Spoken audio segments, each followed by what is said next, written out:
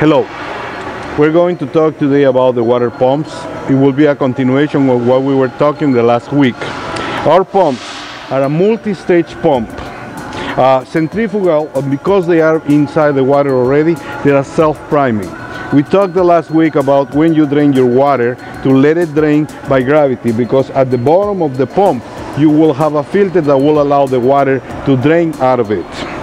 We have two sizes of pumps, the 16 segments and the 20 segments. That means it's 16 little propellers in this pump, one pushing after the other, after the other, after the other, which make our pump a high efficiency one.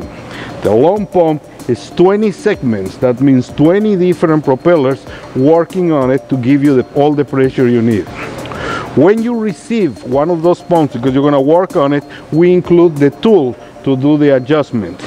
Inside, once you take this cover, inside you will see the flange and the adapter over here. This adapter has the big side where the hydraulic motor connects, and the small side when you can connect to the pump itself. Once you got everything in place, one of the critical parts is always to use the lifting tool to line up the pump. Otherwise, the bottom of the shaft will drag against the bottom of the pump and it will ruin the pump. This tool is included with every single one of those. You will have a set of instructions with the pumps, and this is basically what we are using for our high efficiency water pumps in our units.